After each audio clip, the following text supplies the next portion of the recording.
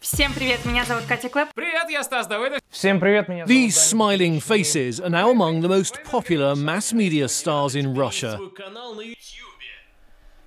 Every day, millions are watching them on YouTube. At first glance, it may not look so serious, but the director of an independent news channel says social media platforms are a real alternative to television, especially for young people.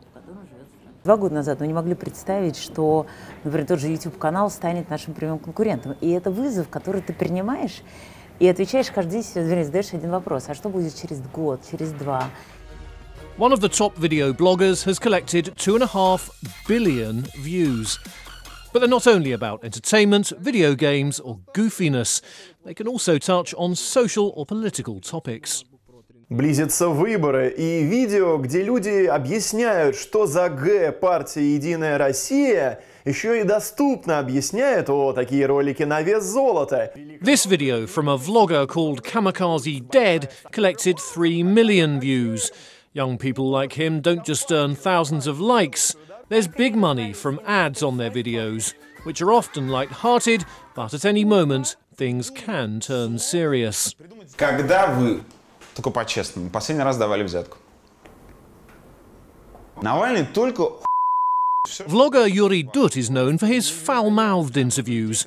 Russian opposition leader Alexei Navalny sat down with him after a short stint in jail following an anti-corruption protest. The video got more than 2 million views.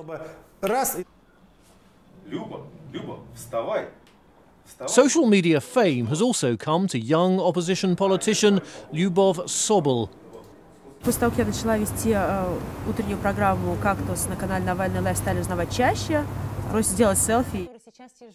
Russia's mainstream media has towed the Kremlin line, especially when it comes to politics. But the disappearance of most independent channels during the rule of President Vladimir Putin has led millions to look for alternatives. That's given Russia's young YouTube generation a chance to break through and break out. Подписывайтесь, ставьте лайк.